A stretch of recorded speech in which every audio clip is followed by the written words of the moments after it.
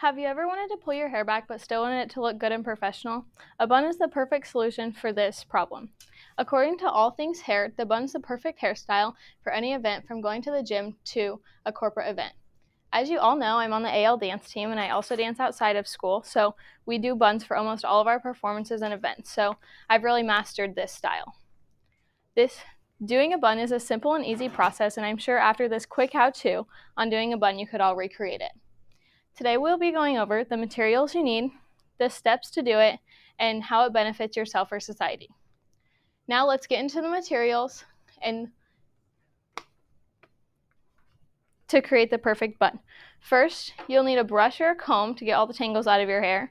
Then you'll need a spray bottle with water and hair ties and gel to smooth back all of your hairs. Now these are the bare necessities to doing a bun. But for dance, I like to use a smoothing brush to keep all my hair back.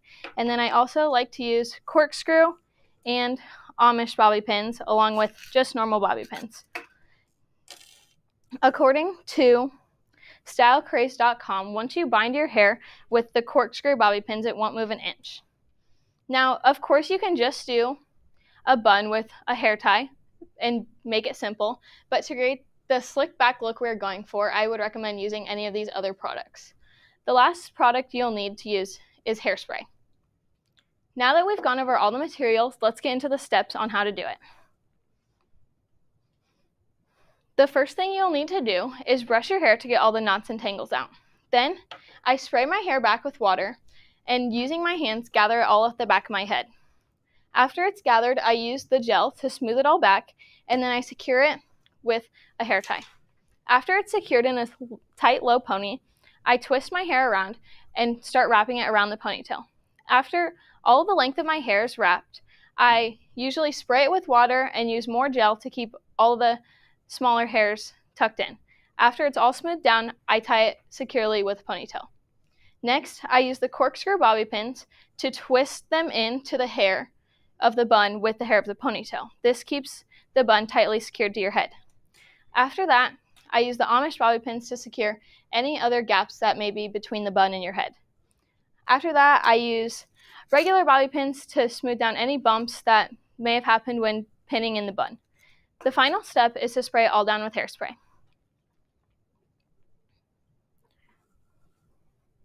Putting your hair in a bun could have many benefits to you. First, you can use a simple bun for a messy hair day look for work, or you could use it to go to the gym to keep all your hair back during your workout. You could also use more stylish bobby pins with pearls or flowers on them to create a more dressy look for a wedding or any other formal event. Slick back hairstyles are trending right now, and you could use this tutorial or modify it a little bit to create a cute, slick back, trendy hair look. Not only does knowing how to do a bun benefit your style, but it also is healthy for your hair. According to glowhabits.com, washing your hair every day or using heat to style it every day is not healthy for your hair and is not recommended by hairstylists. So going one day without washing your hair and easily throwing it into a bun could help the oils in your hair soak into your hair follicles and could also be healthier for your hair health. The natural oils that your hair produces will also help keep the bun secure and tight in all day long. Now that we have gone over the materials you need, the steps on how to do it, and the benefits that come from knowing how to do a bun, I hope you think about this tutorial the next time you want a cute slick back hairstyle and are all out of ideas. This is a great style and could be tight and professional or loose and laid back. But however you decide to do your bun, I hope that this tutorial helped you get started on it. Thank you.